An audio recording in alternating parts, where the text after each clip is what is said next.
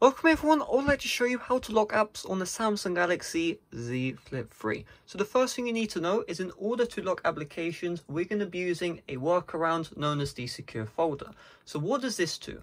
Well, it creates duplicate versions of your applications, and these duplicate versions require a passcode, PIN, pattern, whatever lock you set in order for them to be open. Which means by default, when you set up the secure folder, your regular applications will not require a passcode. What you need to do is you need to sign out of any account. So let's say I want to lock the banking application in this tutorial.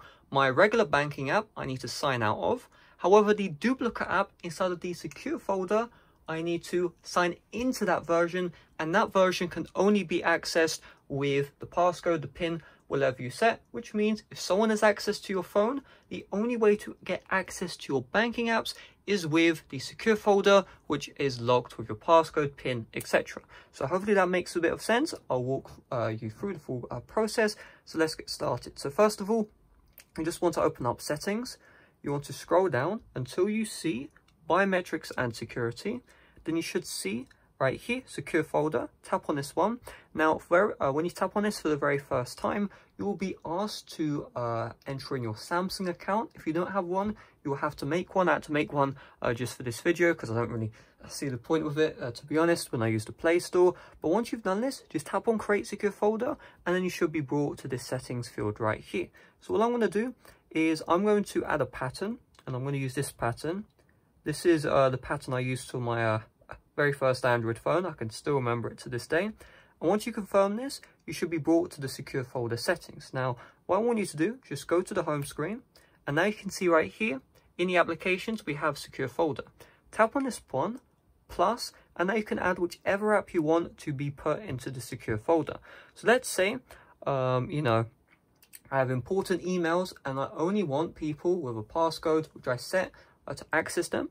We can just tap on the Gmail app, add, and you can see Gmail is now in a secure folder. Now, remember guys, this application is a duplicate app, which means you need to sign into the duplicate app inside of the secure folder and sign out of the regular app onto your device. So the regular app, you should just be able to access in the applications view. So we'll go Google, Gmail, and you should be able to see, you can see my emails and I'm signed in, all that good stuff.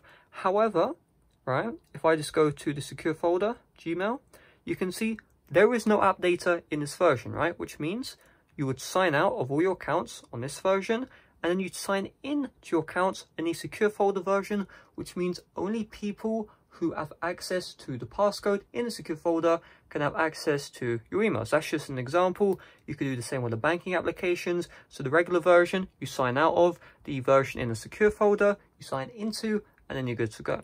Now the secure folder, you can see after I've opened it once, it just lets me open up every single time. How do you change that? Well, open up the secure folder, triple lines, settings, and then you just want to find auto lock secure folder, and you can change this to each time I leave an app.